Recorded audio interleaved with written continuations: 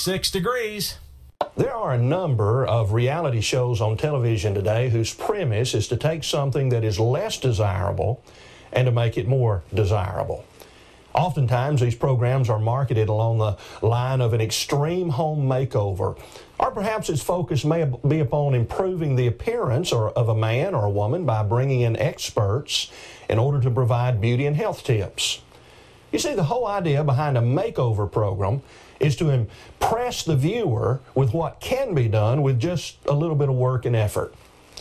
Well, our program today might be described as a makeover for fathers.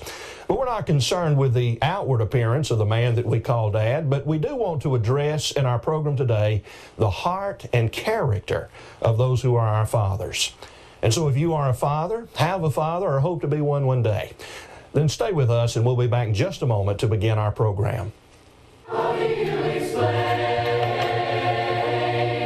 How do you describe? In Him, all families are blessed. Join our discussion on Fabric of Family. The story is told of an eagle that was flying over a river in the wintertime. And this eagle notices that there's a chunk of ice floating down the river with a half-eaten salmon on it. Well, rather than just swooping down and picking up the salmon and flying away to safety, the eagle flies down, lands on the floating ice, and begins taking his time while he's eating his meal. Now, the only problem with this is that there's a waterfall ahead, a waterfall where the ice chunk is going to eventually go over the side. But the eagle is thinking to himself that he's got lots of time to fly away, and so he just continues to eat his meal. Closer and closer the waterfall comes, and the eagle continues to think that he can fly away at the last moment and go away unscathed. When the miniature ice barge was only a few feet away from the waterfall, the eagle spreads his wings and tries to fly. But you see, he could not move because his talons... YouTube TV, now, live, the Fortner Focus. Result, watch now on Fox News, attachment, selected, screen recording, falling button. To his death. You know, that is pretty much an accurate picture of American fatherhood today. Too many fathers are seemingly content to rest on the ice block, thinking that at the very last moment they can spread their wings and be the kind of fathers that they know that they should be. However, one of the problems we fathers face when we become negligent in our responsibilities is that we set in motion a cycle of neglect that is so oftentimes repeated by our children when they're grown themselves. Sadly, too many fathers have little to look back upon after their kids are grown, except maybe a life of regret of what could have been. Oh, if they had just been willing to accept their responsibility in the home. Certainly, there's not a father watching this program today who would want this sad scenario to be lived out in their own life. Yet the likelihood is that there may be someone viewing this broadcast that is living out today this very scenario, failing to be that father with a faith of steel that their family so desperately needs and deserves. If you are a father and you want your faith to be likened unto steel, to help yourself and your family to stand the test of time, then this program is especially for you. YouTube TV, now, live, ABC News Live. Watch now on ABC News Live. Attachment. So we're talking today about our lives and our family lives. We're talking about keeping them God-centered. And Johnny, what are some things that provide a God-centered personal life? Well, I think maybe one of the most important components of a God-centered life is doing as Christ would and living Christ-like. We are supposed to observe Christ's commandment, that the first commandment was that we were supposed to love God with all of our heart, mind, soul, and being. So that's the first thing that we got to do. The word Christian means to be Christ-like. We must make a decision to follow Christ. In fact, he said, whoever wills to do the will of God but must follow him. That means there must be a desire to follow Christ in my personal life. Obey what the Word says, and by doing that, of course, you'll live a God-centered life. It's time for our discussion today, and I have with me two men. They've never been on our program before, and I'm just delighted to have both of these gentlemen with us. Charles Abernathy and also Barry Binion. And since this is their first time on Fabric of Family, I just want to give them the opportunity to introduce themselves and tell us anything they want. Charles? Well, Barry, I've been in the Florence area. This June will be my 8th year. Minister for the Chisholm Hills Church of Christ, and have enjoyed every moment of my work. I have a beautiful wife, Christy, who works at Mars Hill Bible School, and I have a son who is in his first year at the University of North Alabama, and 3 other kids in high school and middle school. So we sort of have our hands full. Well, you're like me. You've got a membership in the 4-Kid Club. Jody and I, my wife, we have 4 children as well, and so I guess we're kind of at that same stage of life. I've got one getting ready to start college, two boys that are already out and married themselves. But Charles, it's great to have you with us. Been wanting to have you on Fabric of Family for a while, and I'm glad you could be with us for this program. Well, thank you, and we appreciate what you're doing with this program and with trying to help us with families. Well, thank you, Charles. Also, Barry Binion is here. Barry, tell us a little bit about yourself. Well, I haven't been in Florence as long as Charles, but I've started my 3rd year at the Florence Boulevard Church of Christ, working with the young people there, and it's been a good work. My wife and I, we have 3 boys, all which, one in high school, one in middle school, and one in elementary school, all at Mars Hill. So we've enjoyed our time there and enjoy working with the church and especially families, because we've seen the need help and encouragement ourselves, as well as helping other families, because it's not easy raising kids, as you all know. I'm just in the 3-member club. There's still time. Yes. I appreciate Barry being with us. I've known Barry for a number of years. In fact, our first association goes back to a former congregation that I preached for about 13 years, the Highland Church of Christ in Dalton, Georgia. And Focus. Barry had come out and been an intern for a few years for the youth, and did a great job, and he's just continued to progress and do many great things. And Barry, I appreciate you coming and being with us today. Thank you. We're going to go ahead and get right into our discussion for today. We're talking about fathers with a faith of steel. You know, there's so many different ideas out there in the world today about strength and what constitutes strength. What do you think that many people think of when they think of strong fathers today? I personally think that when folks think about, you know, their dad, they think about fathers in general. They don't cry. They're very strong. A lot of times you don't hear a lot of "I love you," and I think that image of just being the strong, stern, you know, even at times abrasive father is an image that is there. That's what I think is portrayed as being strength in the home. Just don't cry. I think that's so true. We have this idea of what a real man is and what it means to be strong. And sometimes even those who would claim to follow after principles of truth, the Bible, sometimes maybe we don't get our ideas from the Scriptures as far as what it means to be really a man of strength. Barry, what's your thoughts about that as far as the concept that is out there today regarding a strong father versus what the Bible really teaches? The thought that comes to my mind is, it's kind of funny, but I remember growing up as a child, and especially among young boys, you get aggravated at one another, and you always make that comment, well, my dad can beat up your dad.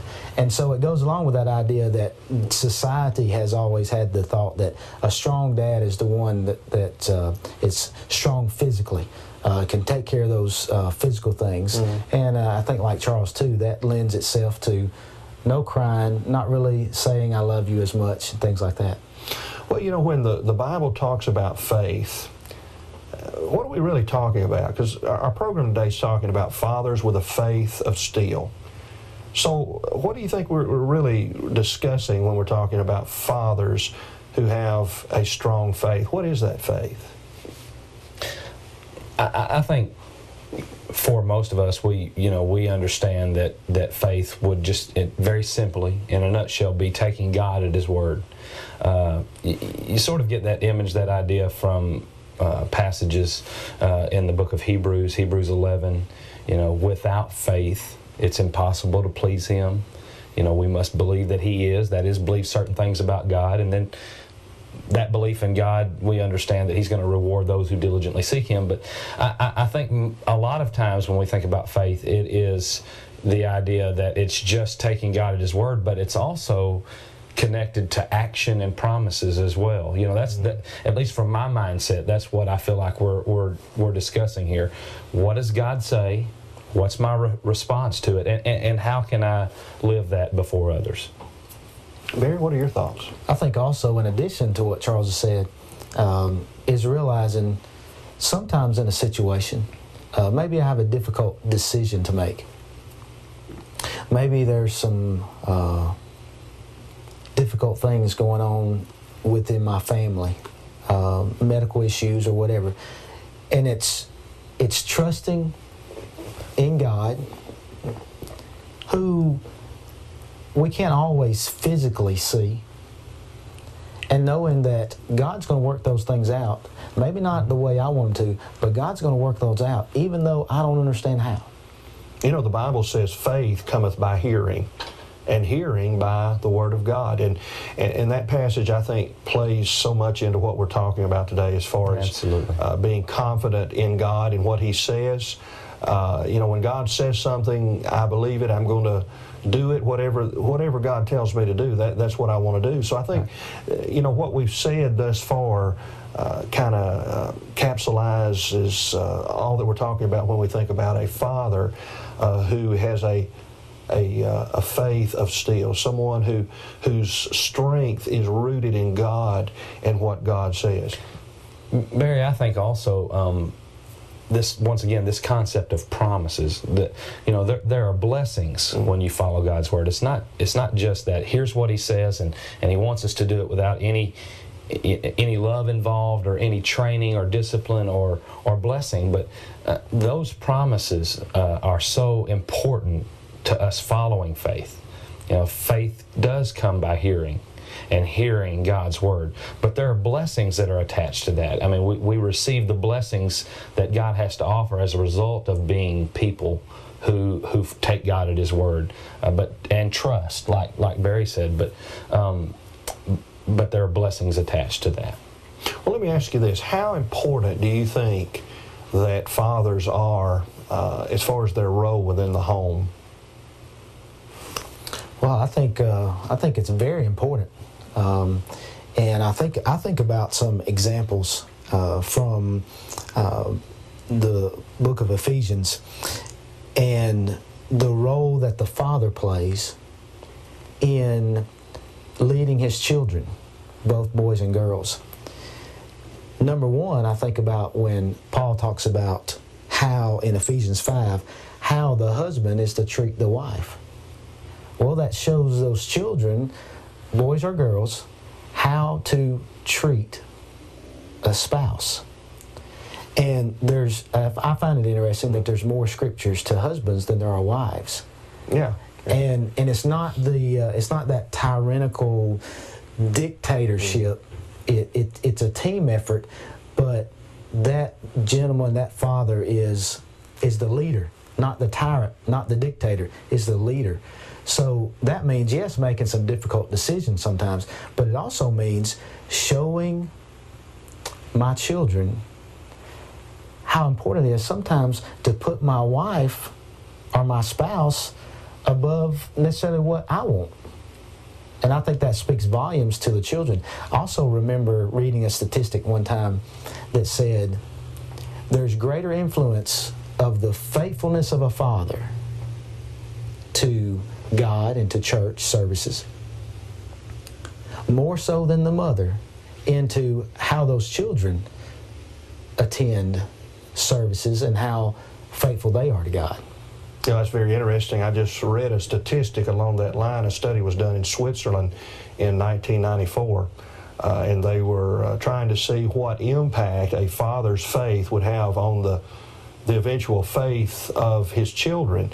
And, you know, the statistics were very, very alarming, that if a father is not involved actively with the church and is not demonstrating that leadership to his family, it's just incredible the negative influence that will eventually demonstrate by children who grow up and then don't want anything to do with the church and don't attend on a regular basis. That's an excellent point. We'll be back in just a moment.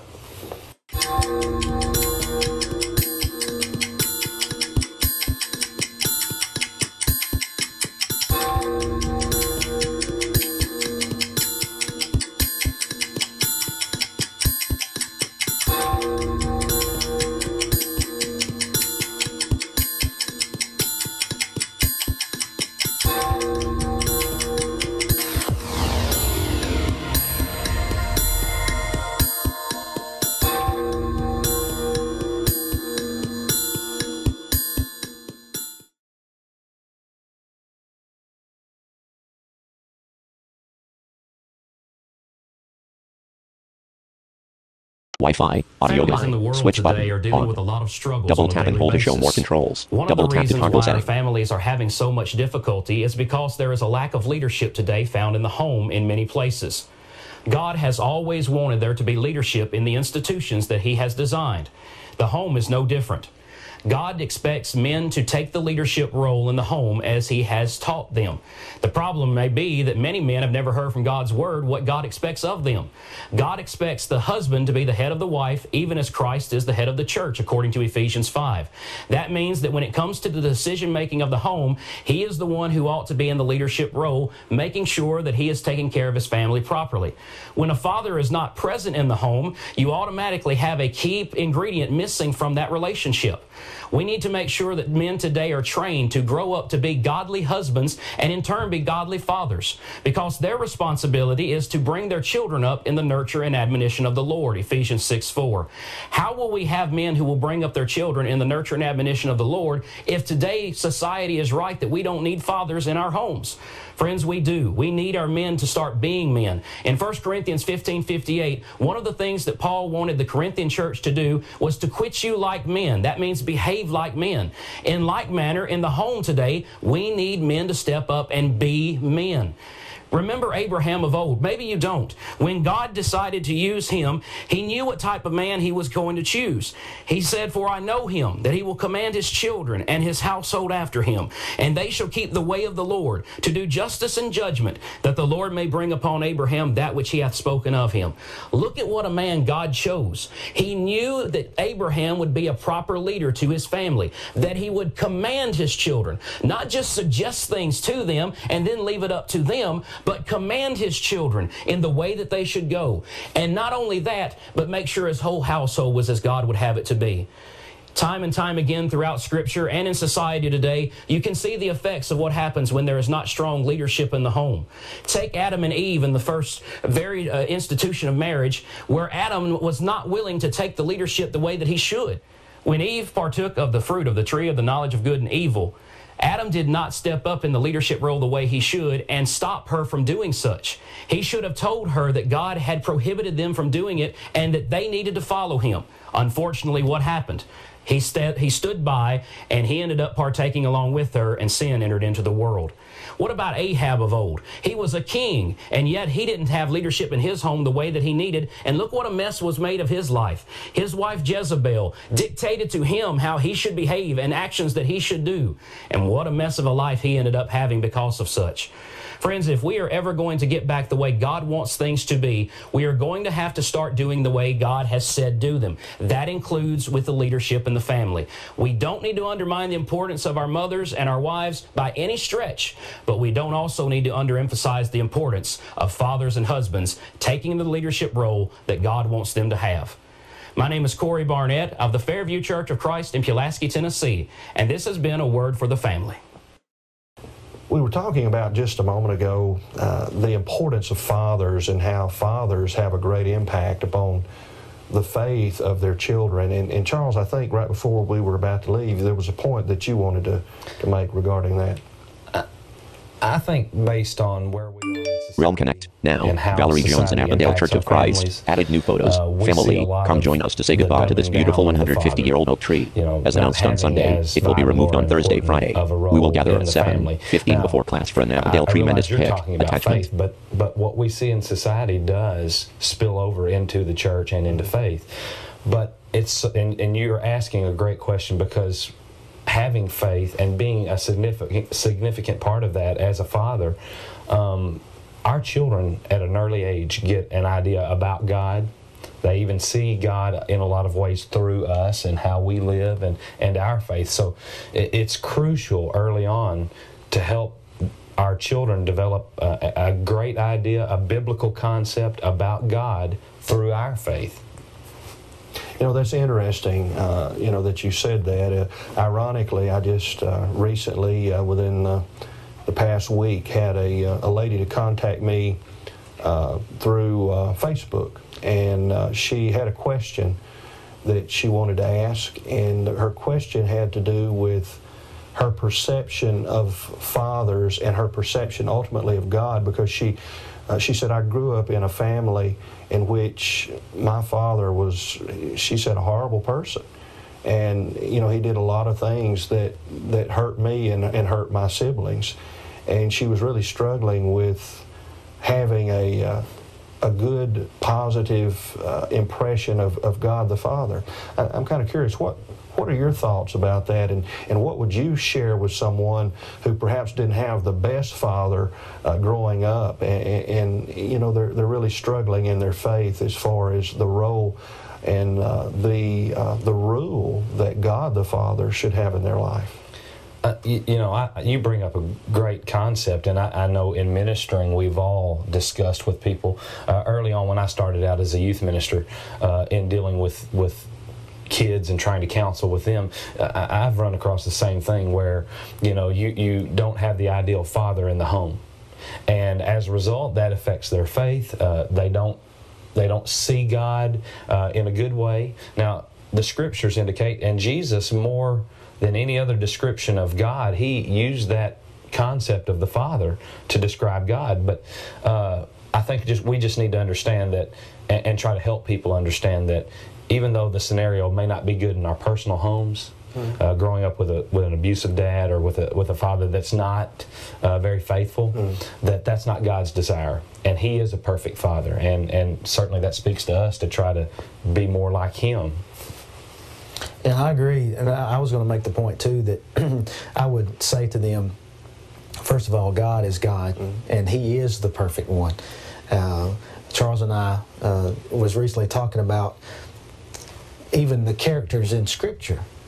We read about them, and I'm thankful the way God placed the Bible in that we can read these characters in Scripture, and we can see, even in the Hall of Faith in Hebrews chapter 11, we can see some great men and women of Scripture, yet they still struggled. They were human. They made mistakes, some of them very bad mistakes, and yet they were able to overcome those mistakes, and they were able to continue to place their faith in God, to ask God for forgiveness and continue to look for him. And to me, that's the example. God is the ultimate perfect father. And our role as dads, I believe, as fathers, is to try to follow that and realize we're not perfect. But in trying to follow the perfect one, that will help us along the way. We just got maybe a minute or so left in this segment before our discussion will be over. But I'd like to ask you, if you could, maybe to identify someone in the Scripture that stands out as being a good father, and maybe some of the traits that this individual had that we could emulate in our own life. You know, I think about two just off the top of my head.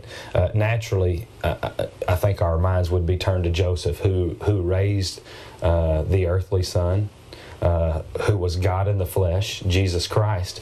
But he just such great character and courage early on with listening to God, following his voice. It couldn't have been easy, but you see how that faith impacted his family. I mean, Jesus was very submissive. He was obedient, but yet when we think about it, he also had a couple of brothers that grew up and wrote New Testament books. So that faith was important. The other one's just Noah, not just flippantly saying that, but Noah was a man of faith, and as a result, his family was saved. So he had an impact on his immediate family. Barry, what's a father that comes to mind that stands out? Well, I think about Abraham for the same reason as Charles mentioned Noah, because even in his old age, yes, he made some mistakes, but he always placed his faith in God. He overcome those mistakes and always placed his faith in God, and I like his example. Well, Barry and Charles, thank you so much for being with us today. I know that some of the things that we've talked about today surely are going to be a help in people's lives. Thank you. Thank you, Barry. Brightness, screen mirroring, lock rotation, media play, previous track play, next lock screen brightness, volume focus selected, music recognition selected, screen